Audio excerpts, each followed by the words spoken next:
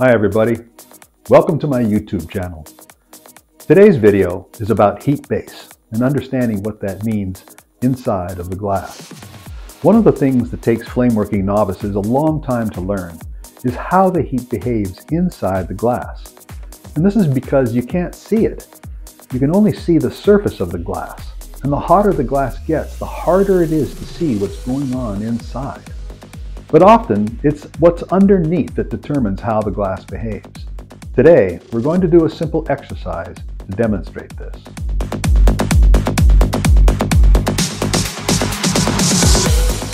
In the video, you won't be able to see what's happening inside.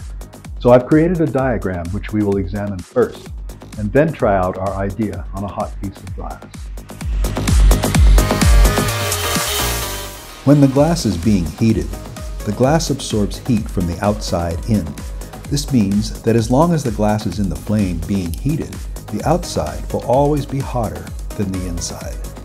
As soon as the glass is taken out of the flame, the process reverses. At first, the heat equalizes, and the inside and outside are very close to the same temperature.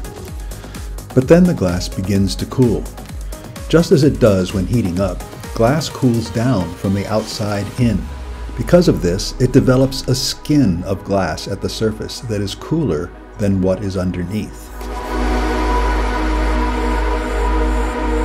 Let's say we have a bend in a rod and we want to change the shape to a sharper 90-degree angle.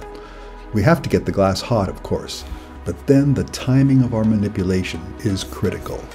Once the glass is hot, a punty is used to tag the bend and pull it into the desired shape. But if we do that too soon, before the glass develops its skin, the surface of the glass pulls away while the bend does not change shape. But if we wait just a few seconds after taking the glass out of the flame, the glass develops its skin. And then if we tag the bend and pull, the cooler skin resists pulling while the hotter underlying glass is still malleable. Therefore, the entire bend pulls into the desired shape.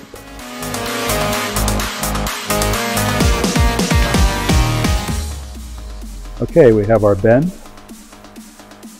Now we're going to get it hot.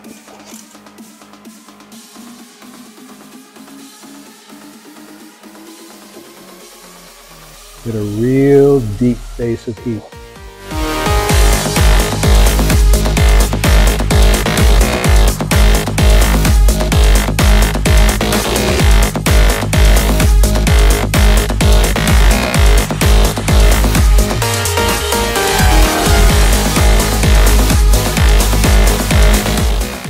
Okay, it's nice and hot now. Let's try and pull it out. And you can see that the skin pulls out. That's not what we want.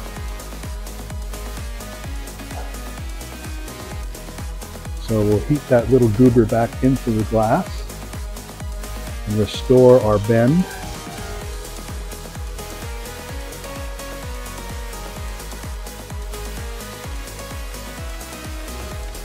This time we're going to let it cool.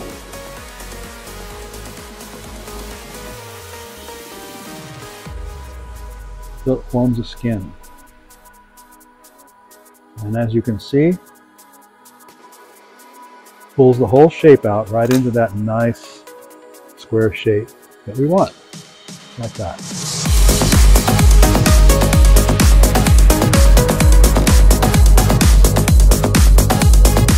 This concept of glass growing a skin applies to almost every action you take with hot glass, whether it's hollow or solid, whether it's something simple like pulling a stringer or blowing a bubble, or something much more complex. Since glass cools at a very consistent rate, the nature of the skin and the heat base is predictable and controllable. We'll be returning to this concept again and again in future videos, so be sure to check back here often.